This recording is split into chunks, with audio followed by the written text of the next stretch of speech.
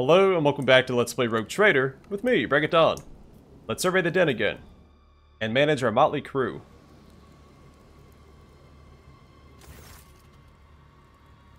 We've seen that before. The Commissar is no longer in charge of this unit. Any objections? The Commissar's former fighters shake their heads in fear. No, none, your lordship. There is something you must know. The man who called himself the Commissar was a traitor and an accomplice of the Xenos. His promises of escape were nothing but lies. A shocked murmur runs through the ranks. One fighter sobs, his face twisted in grief, while another whispers a string of curses, his fists clenched. One of the warriors, a woman with a stern face and a grim voice, says firmly, "Then there is no hope. We are doomed to remain captives of the Xenos, but a clean death is a better fate by far. May we beg your lordship to grant us the Emperor's peace."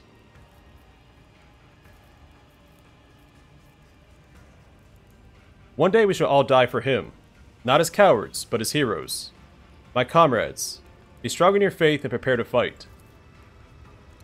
The crowd erupts into emboldened shouts. Those who were ready to accept death with humble resignation a moment ago, now look up with brightened expressions, gripping their weapons and roaring battle cries in the face of a grim fate. Where did Malice keep his trophies? They are mine now. One of the Resistance fighters points to a container filled to the brim with loot. This is everything we found in this vile den. We searched all that sly Xenos' secret caches and stashes.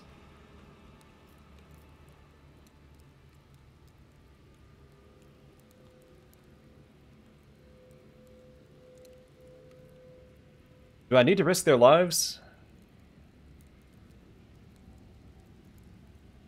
If we can keep them alive in the fight, this is fine, but the last time we had help in the arena, they all blew themselves up. In the next fight, you're coming with me. We shall make the arena drink of Xenos blood. Better to die for the Emperor than to live for yourself. The grim battle cry shakes the walls of the den, igniting a spark of the Imperium's light and the abominable darkness of Kimura. Make a commanding gesture. I do not wish to be disturbed.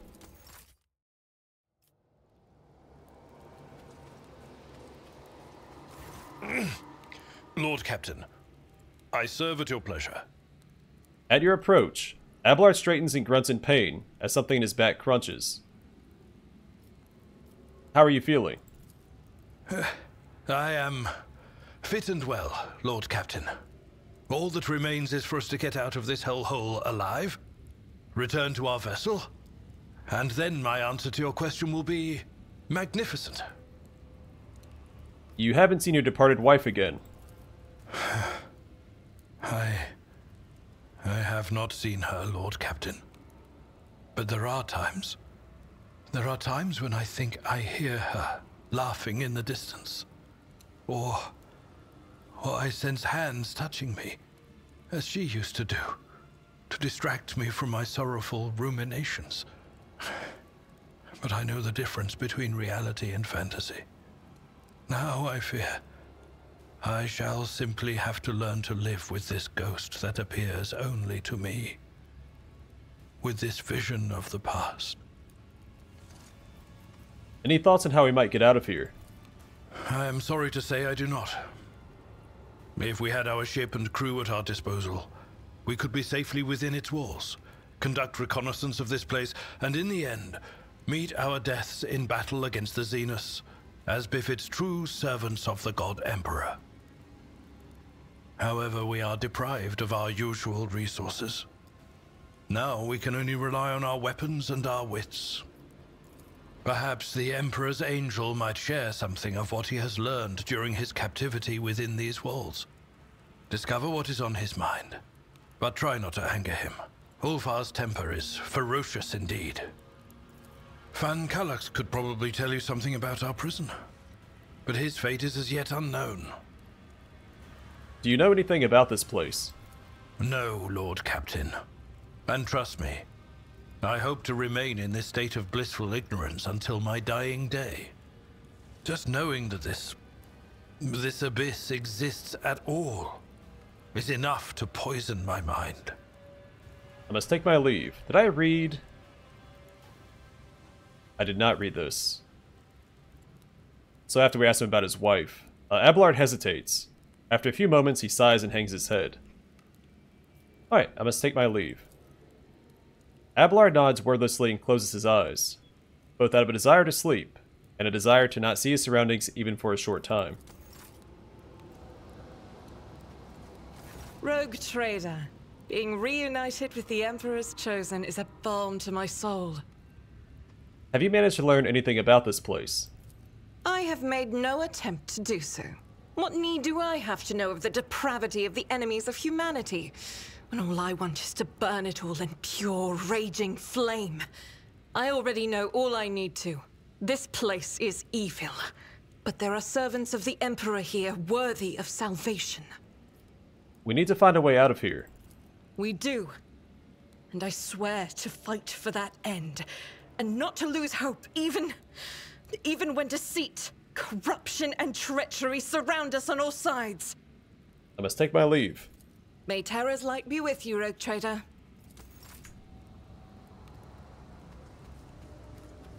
Let's see. Your lordship, Rogue Trader, Shireen, bane of my existence and savior of my flesh. Cruel fate has driven us straight into the foulest corner of the galaxy. Home sweet home to the Drukhari scum. I have it on good authority that no one leaves this place. Not alive, not dead, not even in pieces. The grim seriousness and the thin, haggard body cannot belong to the Jehidari that you know. Before you stands a soldier, tough and no nonsense. How are your lungs? Good as new, Shireen. No, honest. I can breathe and I'm not coughing up blood in people's faces anymore. You did well by me again, Shireen. Thank you. I will do my best to repay you in kind. Jai says with an ironic quirk of her brow as she rubs the faded augmentation that has replaced her lungs and throat, so she can't quite believe that it is once again part of her body.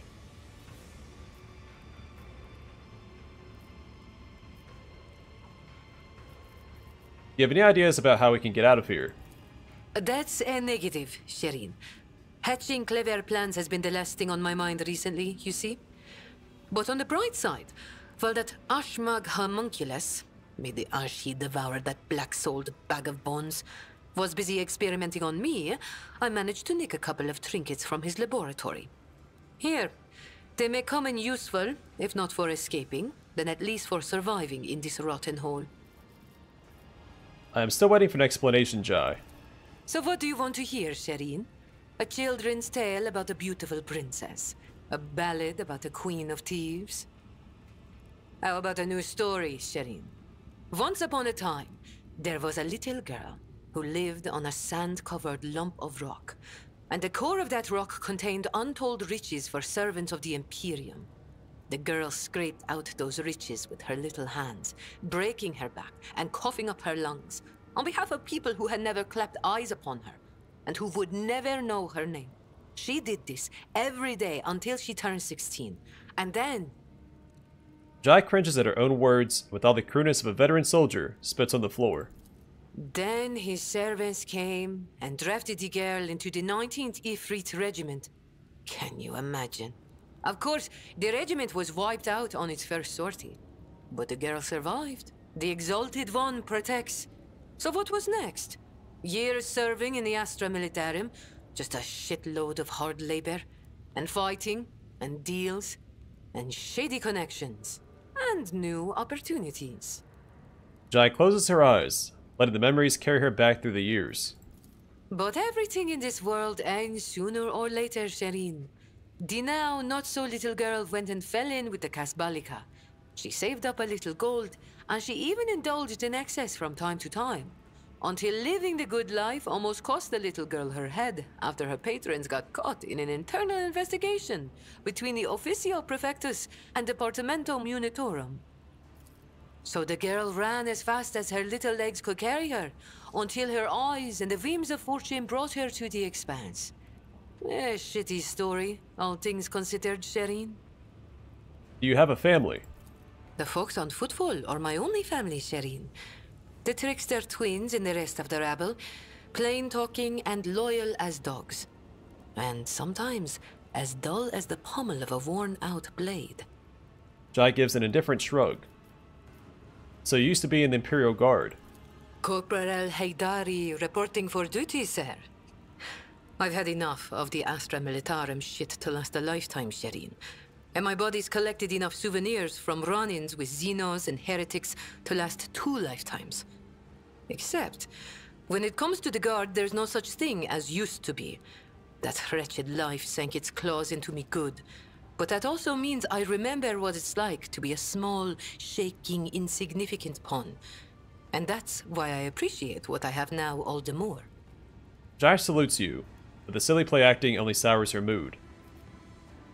How did you get involved with the Casbalica? What? You think it's difficult? Once me and my fellow guardsmen snuck into the upper city in search of a good watering hole, where the high and mighty of that world congregated. Another time, our regiment was sent to defend the tallest spires on a hive world. And I had an epiphany. I saw how the other half lives. And by half, I mean the ones born with a diamond spoon in their mouth, instead of an entrenching shovel rammed up their arse. My eyes were open to the truth, Shireen. The Imperium is full of opportunities, even for people like myself. The trick is knowing whose palms to grease, whose boots to lick, whose throat to squeeze, and whose arses to kick. I was very popular with everyone in the Guard Command, you see. I'd procure things for them, whatever they wanted. And so the Casbalica took notice. So you're a deserter as well? You know, Shireen, I could still be bouncing around from one world to another, holed up on tired old ships with only venal grunts for company, if I hadn't decided I wanted more for my life. I accepted a shipment from the Casbalica of certain chemicals. You know, for carnal pleasures and the like. Some bigwig was throwing a party to celebrate his 5th decade in the service. And that's when I caught the attention of the newly arrived commissar. I was rummaging through the pockets of Astra Militarum with one hand and shuffling the Casbalican cargo with the other. You can imagine what would have happened to my head had the commissar not started with my higher-ranked patrons. Jai draws a thumb across her metallic throat and chuckles bitterly. Even funnier that she's romancing a commissar then. That explains the lung implant, but what about the hand? It was orcs. Not everything I say is a lie, Shireen. Jai makes a frustrated gesture. I see. Whoop the Never mind. Tell me your story one more time. Once upon a... Then his servants came and took the girl into the Astra. So where did you learn to read and write? Literacy. My blessing and my curse. I nagged every highborn who visited our barracks on their highborn business. I pored over stamps on crates in the warehouse and the seals on every door. Watched the commanders do paperwork and volunteered to help. That's how I learned, one step at a time. And then literacy became my ticket to a comfortable life. Jai sets back her shoulders, obviously very proud of herself. Is Jai your real name at least? I swear on the grave of my drunkard father who sold me into the mines, and on the lives of the 11 siblings I never had, Shireen. It is difficult to say. The current Jai is a person entirely unfamiliar to you. Was there anything you did not lie to me about, Jai? There are some things I've never lied to you about. Jai slants a look at you, smiling sadly. Very well. Thank you for the answers. Like I had a choice, Shireen. I know better than to bite the hand that pours my amasak. Jai's laugh is easy and sincere. Have you never once wanted to tell me the truth? I am more than just your patron after all. Not once, if you can believe it. By the way, Shireen, I'm not really a princess. I'm filthy underhive scum, and I've been lying to you the whole time. I would have been flung out of your bed so fast, it would take my scream a few seconds to catch up. Jai laughs mirthlessly and shrinks away as if expecting a blow.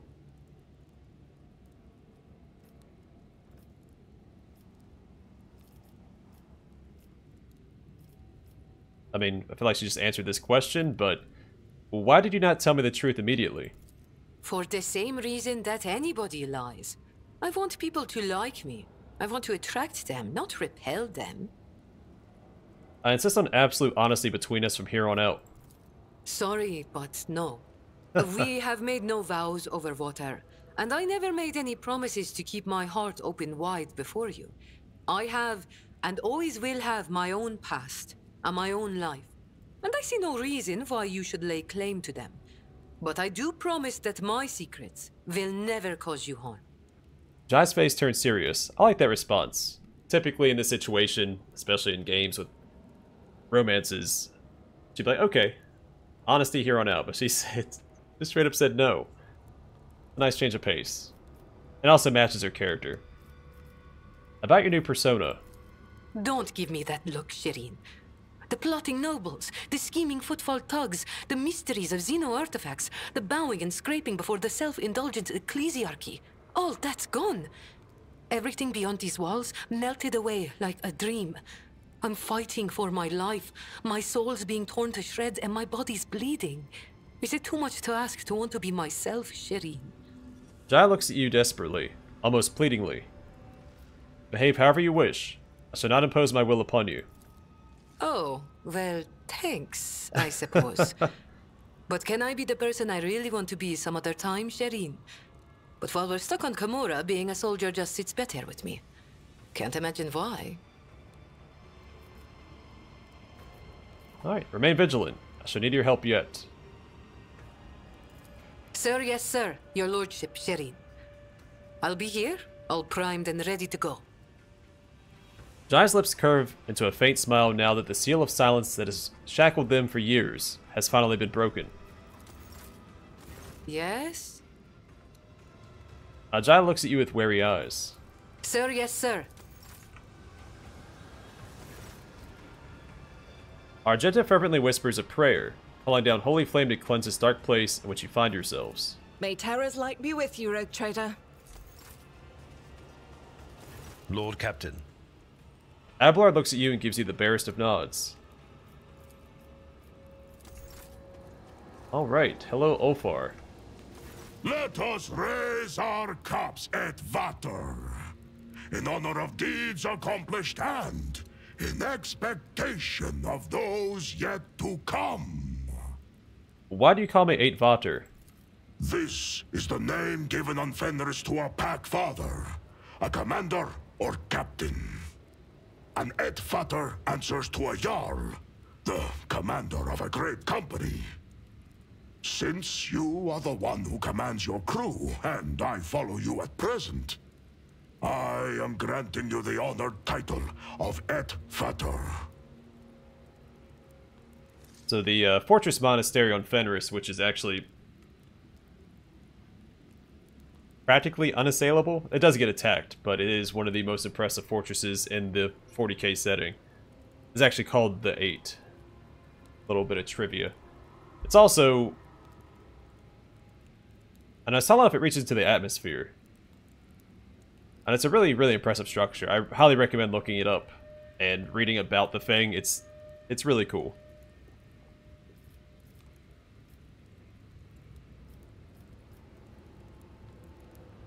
Thank you for this honor.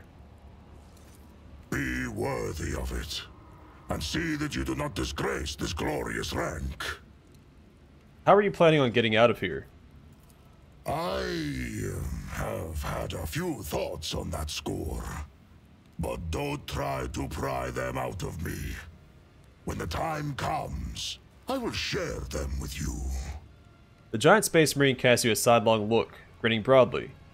Wily self-satisfaction is writ large across his harsh features, though he tries to hide it. It appears this warrior of the Emperor is blessed with brute strength, but is neither cunning nor ingenious. He is clumsily attempting to hide his total lack of strategy for escaping behind tantalizing evasions. So a common trope with the Space Wolves, especially their Primarch, Leman Russ, is that he puts on a show of being a barbarian, but they are typically smarter than they appear. It's meant to disarm their opponents or have them underestimate them. Why do you devour your enemies? Why do you think? The giant space marine grins, baring his teeth, and inquires innocently. The answer seems clear to you. This bloodthirsty warrior has simply gone mad in captivity. Come to think of it, he's probably slightly deranged even before he was taken prisoner. To sustain himself.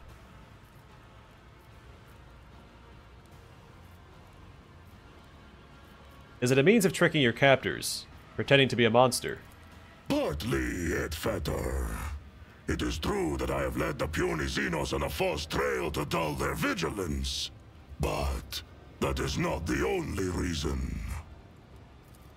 Do you know of the implant called the Omophagia? It is one of the blessings the All-Father granted to his Astartes. Nerve nodes that connect the stomach walls and the spinal cord allow me to absorb information from the genetic code of the flesh I consume. So he's specifying flesh. I always thought it just had to be the brain. He had to eat the brain in order to utilize the homophagia.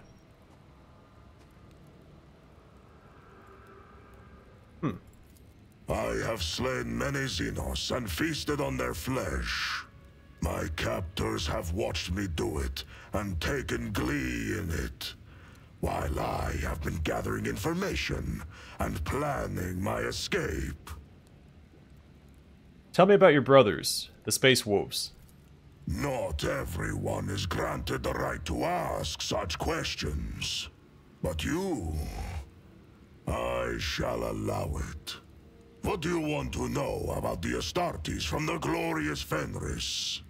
Also, the Space Wolves don't normally call themselves Space Wolves. They call themselves the Vilka Fenrika. And I don't think it's confirmed. It's often speculated that Space Wolves is just a Gothic translation. Who are the Space Wolves? Vilka Fenrika. That is our name in the old tongue of our world. We are the fiercest of the All-Father's warriors. His executioners. His retribution. This guttural pronouncement sounds primordial and ruthless. Our fearless Wolf King is Laman Russ, son of the All-Father. Our world is Fenris, and our home the Fang, which rises from the world's spine into orbit. We are the thunder in the bloody storm of battle that calls to us. That is who we are. Ulfar's rumbling voice seems to reverberate in your very bones. We can call him out on the wolf thing. So, it's a bit of a joke in the 40k community that everything about the Space Wolves is tied to wolves. The writing hardly ever leans into their space Vikingness. It's always wolf this and wolf that. But there is a lot more to them than that. So I want to see what he says to this. You Fenrisians seem to bring wolves into everything. You are not wrong there. Every other word out of a Fenrisian's mouth is wolf. Ulfar shoots you a menacing look from under his brows, but then, unable to restrain himself, bursts out laughing. But there is more to our spirit than grim destruction alone. In the Hall of Heroes, we hold feasts the likes of which you will see nowhere else. To thundering laughter, we raise our horns, tell our sagas, and honor our glorious fallen. Though the body of an Astartes is built to be immune to the effects of drink, we invented a way around this taboo. The mead we brew can overcome even our blood. It makes us drunk, and makes our feasts jovial occasions. Mead. You can brew it nowhere else but on good old Fenris. No other world is home to such poisonous plants. Ulfar's voice drops to a conspiratorial whisper. Fenris, but what is it like? Fenris is home. A harsh land of harsh winters and harsh people. When comes the Hellwinter, a fearsome season of frosts, the merciless world sea freezes, and great white bears, snow wyrms, and ice trolls go on the hunt. Then the murderous frost retreats, and boats of harpooners sail out to ply their craft, capturing sea snakes and krakens. The giant's gaze thaws. And then comes the season of fire. Volcanoes awaken. Waves wash over whole islands, and only the land of Asaheim offers salvation to those whose blood and grit win them the right to live upon it. Clan fights clan, crows circle over battlefields, and wolf howls rise up to the sky. That is my beloved home. There is no place in the universe like it. Ulfar concludes wistfully. Tell me, Edfater, what is the most fearsome foe on Fenris? A wily glint appears in Ulfar's eye. You mentally go through the list of the deadliest creatures on Fenris, but your thoughts seem to settle on one strange name, Wrath Badger. You've read about this animal, a small and ferocious creature about which very little is known. The Wrath Badger. No, you are... What? Why the Wrath Badger? Little is known about it. That means hunters fear to encounter it, and it is the most dangerous. Very good. I hope to tell you about the black curse of the Wolfen, but your answer wasn't bad either. Wrath Badger. The giant warrior's chuckle slams into your chest like a strike from a sonic weapon. I find it odd he's so willing to talk about the curse of the Wolfen. That's their greatest secret. I still wish to hear about the curse of the Wolfen. The curse of the Wolfen is the most fearsome and most terrible foe on Fenris. In the heart of every brother, there lives a dark beast, bloody and forever ravenous. He hungers to kill, not for glory or duty, or his battle brothers, but solely for the sake of killing. For he who falls to that dark beast, there is no joy or thrill in slaughter. There is but dull rancor. The guttural roar of a storm rumbles in the wolf's voice. In icons I have seen, Astartes look much less wild. Our gene seed is unique. Lehman Ross blessed us with the Canis Helix, a genetic gift that heightens our senses, making them sharper than those of brothers from other chapters. The Canis Helix kindles a bloodthirst in our hearts and changes our appearance to resemble the lethal wolves of Fenris. For a Space Marine chapter, you are far from orthodox. The wolves do not take orders from outsiders. We keep the old ways, not the Codex Astartes. We fight in packs, and we are trained and healed by our wise rune and wolf priests.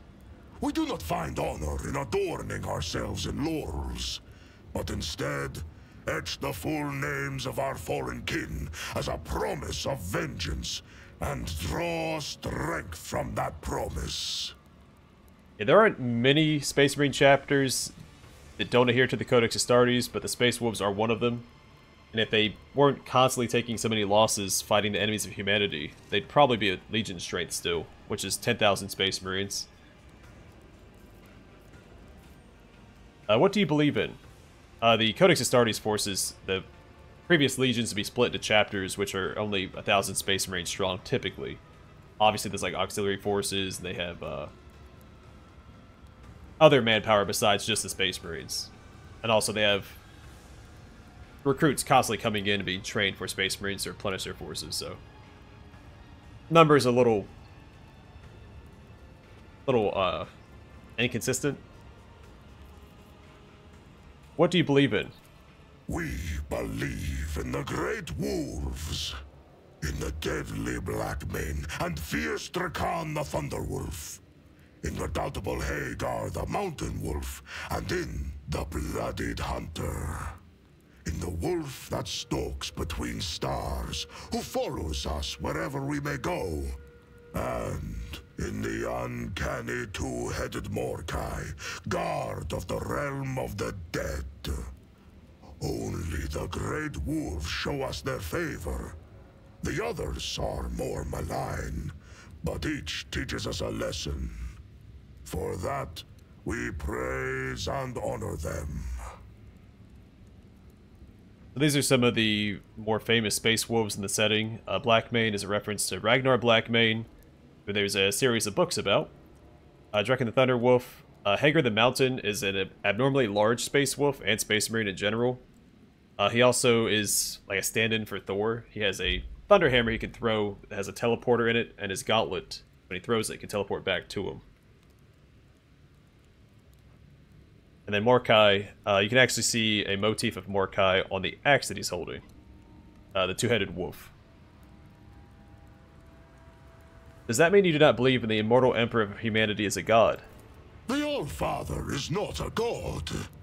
He is the best of all humans, our perfect forebear.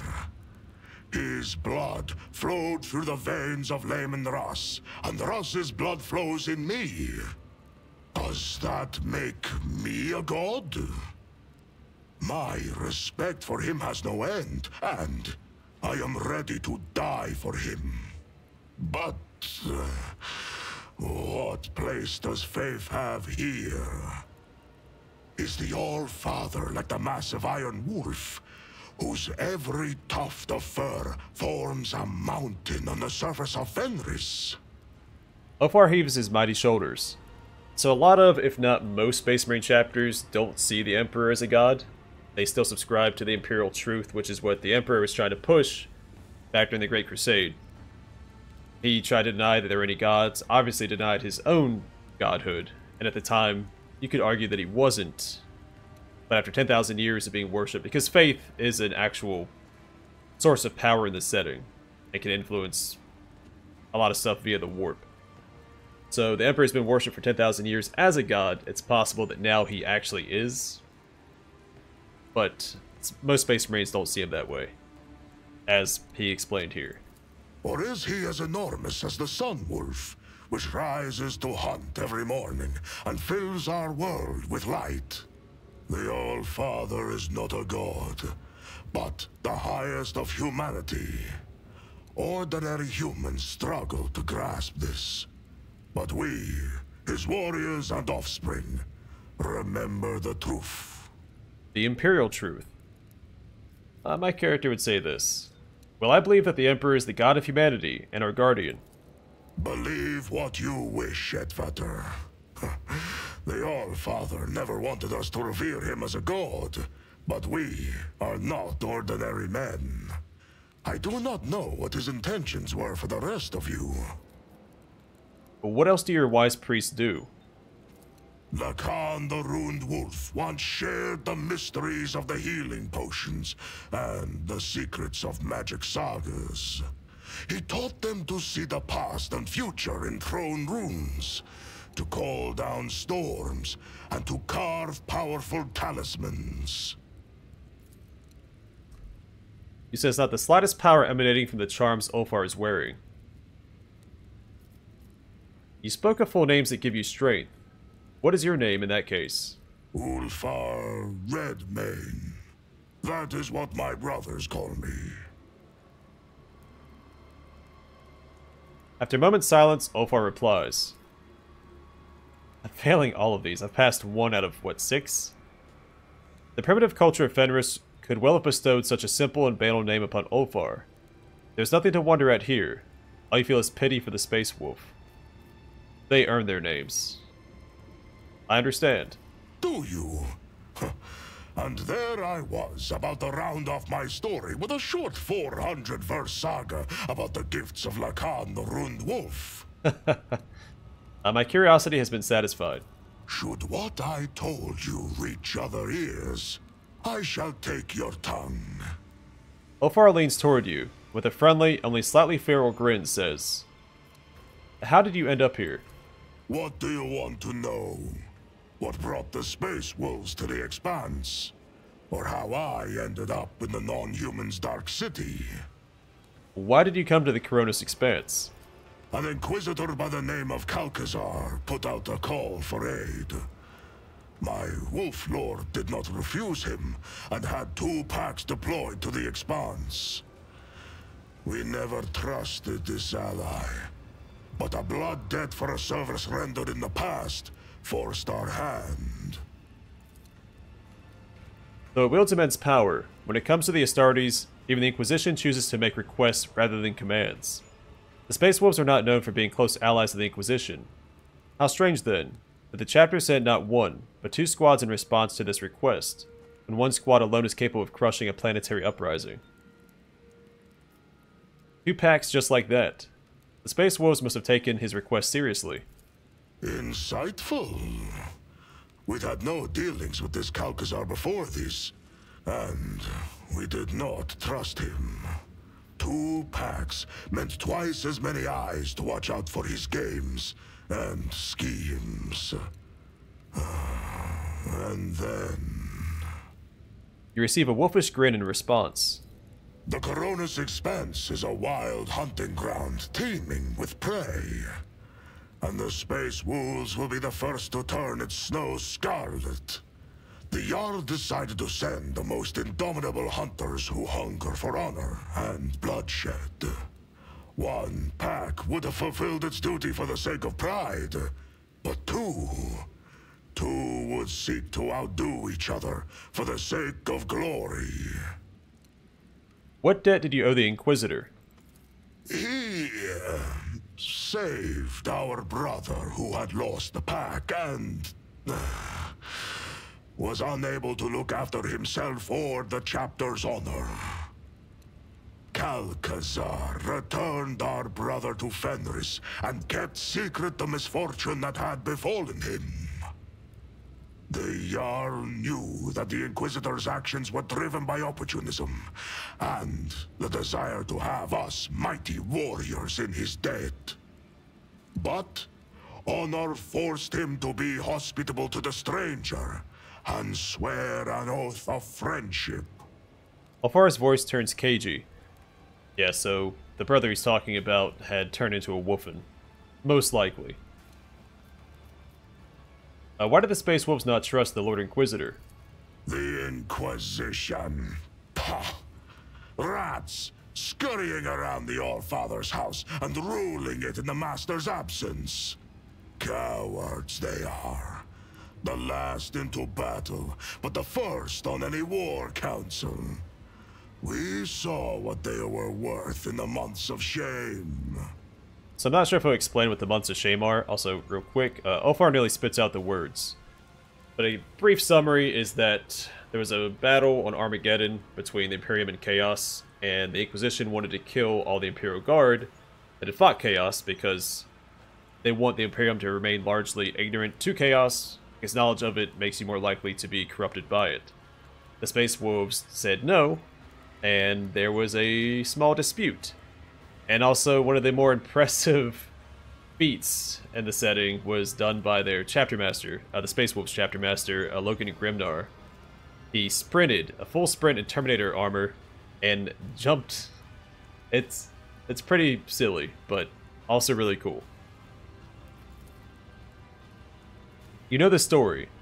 After the first war for Armageddon, in which the Space Wolves and the forces of Armageddon fought off the terrifying incursion of the arch-enemy, the Inquisition ordered that the heinous event be covered up, and the planet's mortal defenders be thrown into labor camps and sterilized. The Wolves defended their erstwhile comrades, and evacuated many people to Fenris. The confrontation ended in a bloody massacre, and the courts of the Inquisition have not appeared in Fenris' system ever since. Also, it was really bold of the Inquisition to even go after one of the original 20 Space Marine legions. Astartes pull a lot of, or have a lot of power, but the original 20, well, 18, well, 9. The numbers keep going down because there's been some changes since the Horus Heresy. They have a lot more authority than even the other chapters. I don't trust him, so I'm not going to say that. But, well, this character might. I've also met Xavier Calcazar, and I trust him. Do not be taken in, Edfater. His words are persuasive. But until I see the blood trophies that prove his valor and loyalty, I will not be putting my back to him. That arrogant chief thought he could give us orders. But we wolves have always followed our own instincts and hunted in our own way. I wager that boiled his blood. The red-haired space wolf chuckles smugly. But what do you know of Xavier Calcazar's plans and objectives? In warm furs, the old man does shroud his body. In cloaks of secrets woven, shrouds the sly man his plans. To know his dire purpose, swallow not the words of poison, but his gristle. How did you end up a captive? We had gone on a raid for Xenos prisoners and fell into a trap. We had no war machines to support us, and some of our squad were wounded, so we were forced to retreat. I ordered my battle brothers to leave, but I remained behind to meet our guests.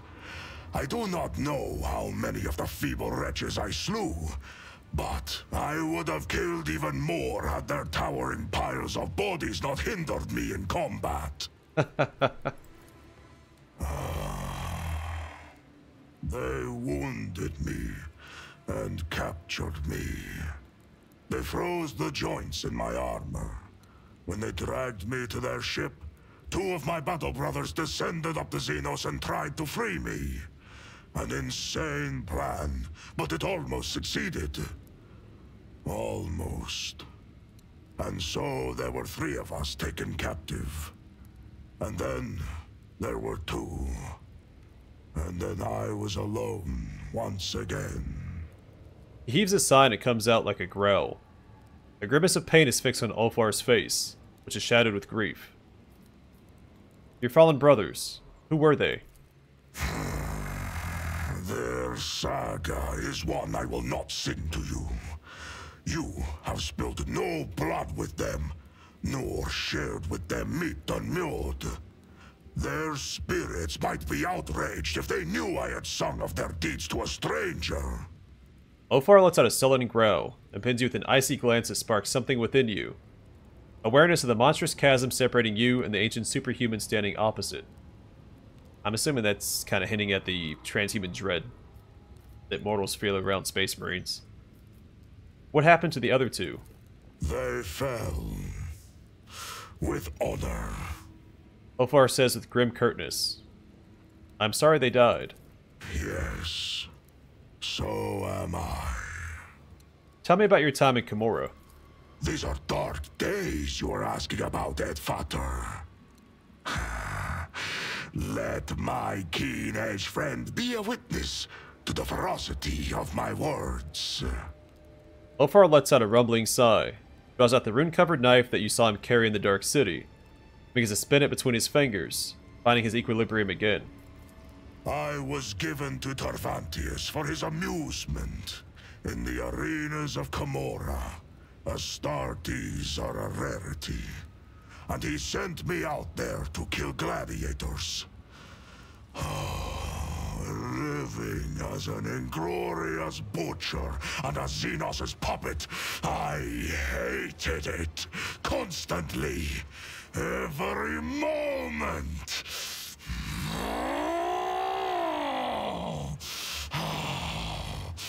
I had to take care of my mind before it was twisted to the 7 hells. With every word, bitterness and hostility in Ulfar's voice grow. Actually, grows. After roaring and raging in Fenrisian for a time, Ulfar catches his breath. Every morning I made entreaties to the Allfather, and every night I appealed to Russ.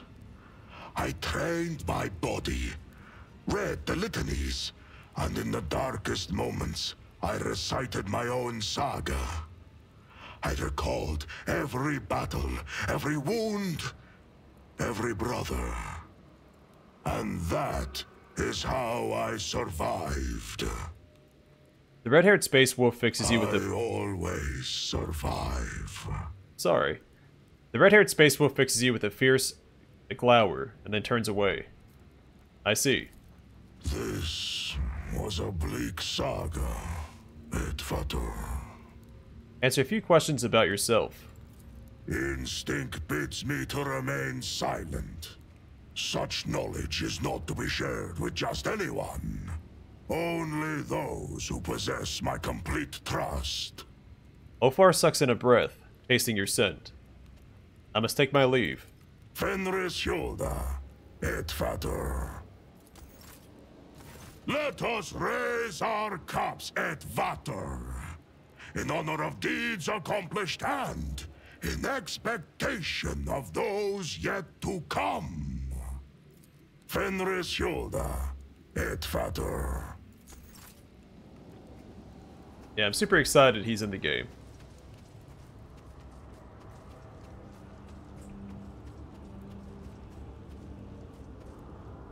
Space Wolves are a really awesome faction.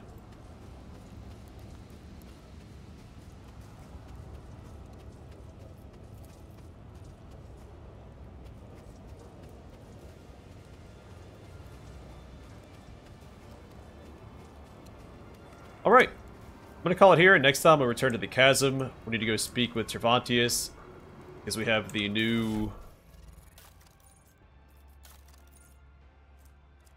bits and pieces for him. Then we'll decide what to do after that.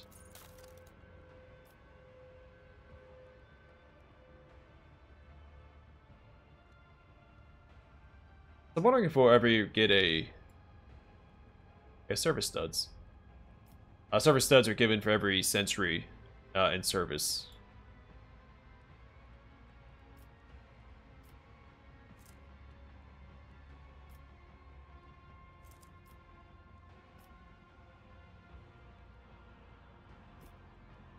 Pretty cool.